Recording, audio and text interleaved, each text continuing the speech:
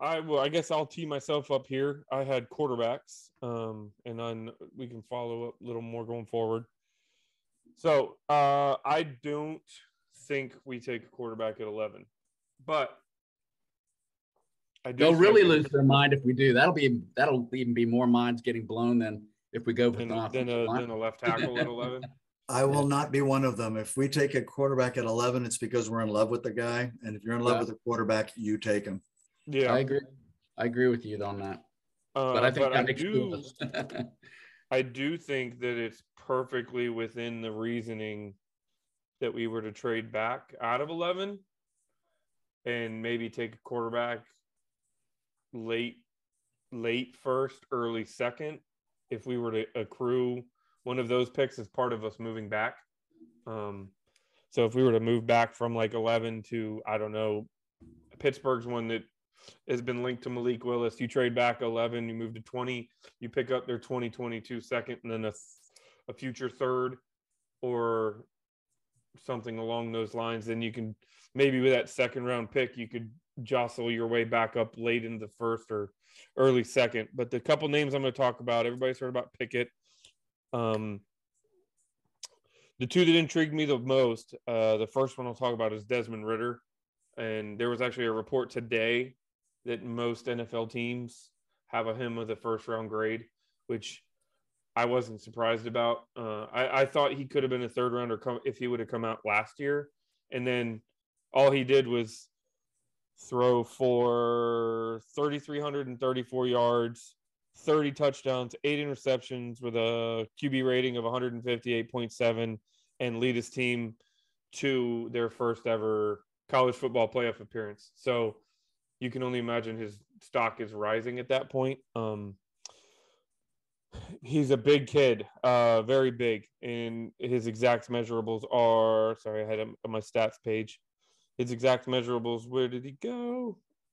I want to say 6'4", 225, 6'4", 230.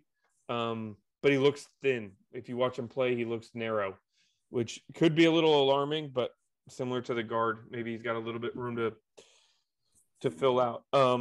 Watching him on tape, the ball doesn't explode out of his hands in a way that some of the the Josh Allen ball does, but the ball, but it's effortless. It's one of those kind of motions that he looks very little strain, and you look up and the ball goes 55 in the air. So I've watched a lot of the film where he can hit the out route. He can hit that deep in route that, you got to get it between two crashing safeties over linebackers. Outstretched arms, and you got to make sure that you can get it where it needs to be with enough zip, but also enough touch.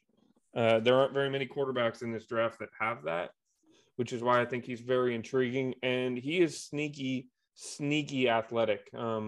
If you've watched him, it's not sneaky, but people don't talk about him for his running ability.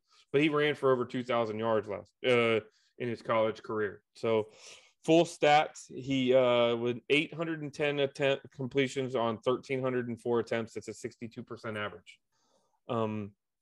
Where it gets interesting is he had a 60 early in his freshman season. He threw for 62. Then he dipped to 55 and 19. Then he jumped back up to 66 and 60, almost 65. So he's consistently over the last two seasons, which are obviously his most productive and his most recent, in that 65 to 66 range, which is pretty good for a college quarterback. And he's doing it this year against premium competition. They were ranked number 4 in the country. Total stats, he's thrown for over 10,000 yards, 87 touchdowns to 28 interceptions. His career quarterback rating is 145.8. So he passes the statistical test. His concerns, there's been time of inconsistent accuracy, and he tends to miss high. He can get a little excited. But I think some of that stuff's technique and coachable. His footwork can be wonky at times. And by wonky, it just looks like he gets a little happy feet. But they're over the course in the second half of his career in college, you could see him literally in that moment settle and then get his platform. So I think some of that stuff's coachable. And if you were to fall into, I don't know, pick 36, 37, 38, that first first 4 or 5 picks in the second round and we wanted to make a move up to get something like that, I think that would make sense. I think it's still a little early because, like they say, the most famous person in Washington, D.C. is the backup quarterback. So fans and media are going to be clamoring, and it could bother Wentz, but I don't think the locker room would be clamoring at that point. The other name I want to talk about is another guy that's going to be second round or even later, and that's Carson Strong, where Ritter's ball was fluid and it did not explode off, but it had plenty of oomph. Carson Strong's ball explodes out of his hand. It's noticeable. When he pulls it back and lets go of it, it is going to get downfield and it's going to get there fast. He's another big guy, north of 6'4", I believe, and he's about 240, but he's a statue. He is not athletic. In fact, he rushed for a whopping negative 305 yards in college, which means the only rushing yards he actually tallied were either sacks or failed quarterback sneaks. But passing, 853 attempts for 1,200, or 853 completions at just over 1,250 attempts. That's a 68.1% average. And that's over 3 seasons. His freshman year, he was 63%. And then his sophomore and junior year, he threw for 70% in each of those. 9,379 yards passing, 74 TDs, 19 interceptions. Similar to Ritter, he had 147.5 QB rating. Again, second round guy. I don't think he's going to go 11. He definitely is not worth 11, in my opinion. He can be had later. He's a guy that you can kind of pick up, you can build on. It's a developmental guy. I think he's a little less pro-ready than Ritter, but I think he's definitely got more of the pro-ready arm. I just wonder if his athleticism and his ability to evade. His biggest concern coming out of college was his knee. He had a knee injury coming in, but he went to the Senior Bowl and he did the entire Senior Bowl practices and games without a brace. So a lot of people are reading that as though that the knee is fine. That would have to be checked out. The concerns are there from any previous knee injury, especially on a quarterback, and a quarterback that big. He's not small and he can't really squirt around and avoid. He could get rolled up on easily, especially if he can't evade the pocket. But between the 5 or 6 quarterbacks that are going to be going early, those 2 guys could be in the second round-ish place if Ritter doesn't climb enough. One last note on this quarterback class is it's very top heavy. It's either first 45 picks or you're down into the mid to late third day. There's not really a third round Kirk Cousins type. There's not a third round Russell Wilson type. And I'm not talking about NFL production. I'm just talking about graded out into those areas. There's not a Davis Mills kind of thing.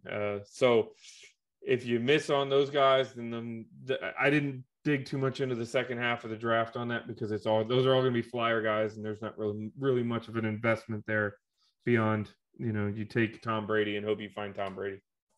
I think that kid from Notre Dame could be a late guy. They might look at that Cowan, I think his name is Jack Cowan. Yeah, hang on. I had him pulled up. Let me just sort this if you guys. He's big. He's very accurate. He's not like an RPO kind of a quarterback, any more of a traditional quarterback, but I just watched some tape on him. I thought he looked pretty good. So I don't know. You're right though. At that point you kind of are trying to find Russell Wilson or yeah, it's a later round shot. You're not really going to find yourself. I don't think you're investing late with the hope that you can get somebody like that. You're talking about Jack Cohn. Yeah.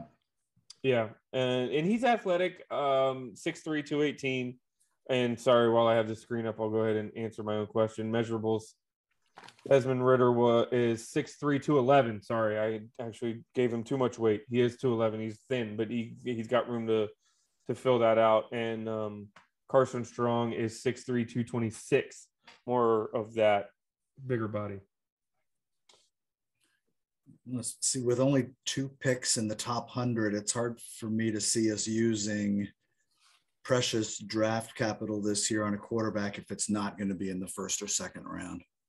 Yeah, I think you're right, Mark.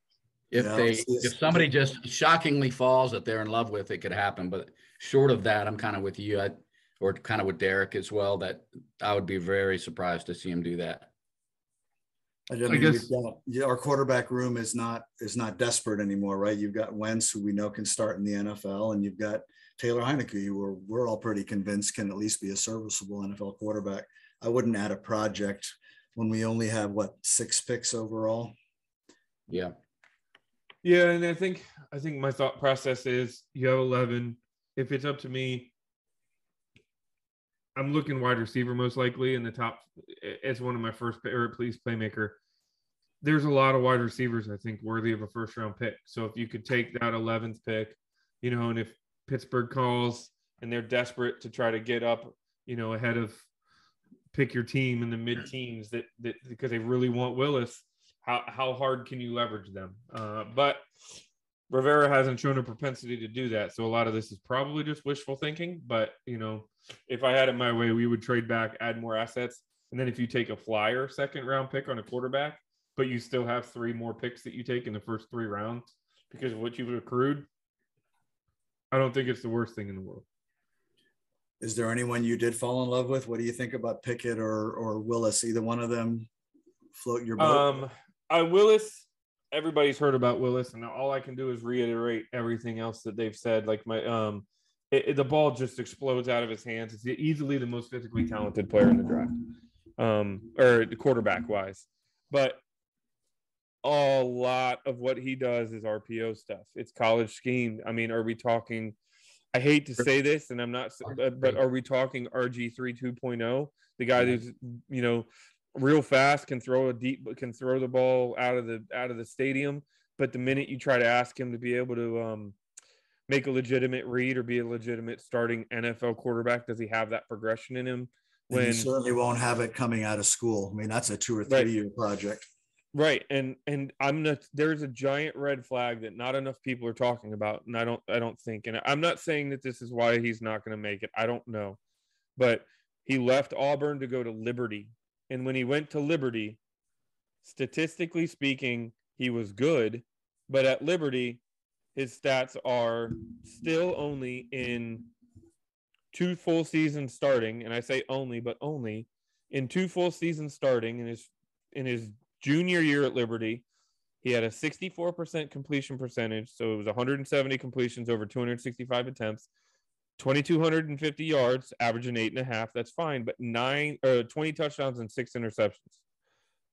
If this was Auburn, I would say that's pretty good. It's the SEC, but he's playing at Liberty. Like, I'm sorry, there's a level of concern there. And then in his junior season, as second, what they list them both as his junior, but his second junior season, he actually went down 3 points in his completion percentage to 61%. He still threw for 2,857 yards and 8.4 average, and it was 27-12. So it was a 2-to-1 ratio. Those last 2 guys I was talking about, Carson Strong doing it at Vada, he was playing against inferior competition. He threw 36-8. You know what I mean? Like almost 4-to-1 versus 2-to-1 against a quote unquote lesser quality of opponent. And Desmond Ridder did it he was doing it they are the American, but he was doing it in his final season against the best competition you can be against. If you want to watch Desmond Ridder, watch the Cincinnati Notre Dame game from this past season. Notre Dame was touted. They had one of the best safeties in the NFL, supposedly coming out into the NFL, Kyle Hamilton. And I watched Ridder. I watched him look Hamilton off multiple times. I watched him make multiple, he's progressing. It's an NFL style offense.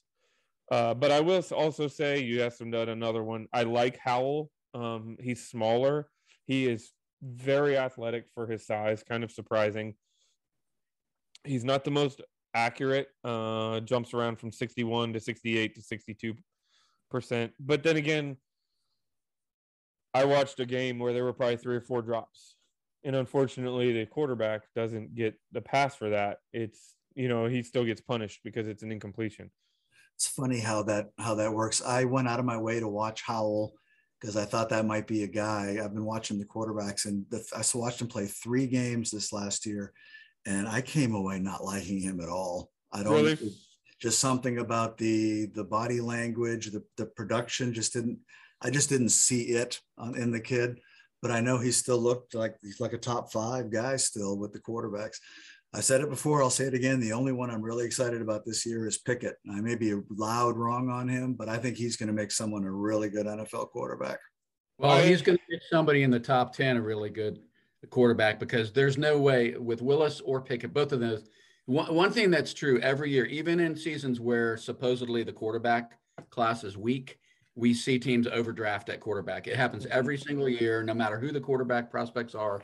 And so I almost guarantee you Pickett and Willis are both gone before they're gone before we get there. But if Pickett's sitting there at 11, John, and we don't, I'm gonna be bouncing off the walls.